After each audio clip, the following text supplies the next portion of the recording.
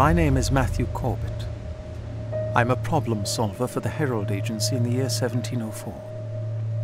What would you do if around you, your friends and enemies alike were losing their memories, forgetting their names and histories, and even their reasons for existence?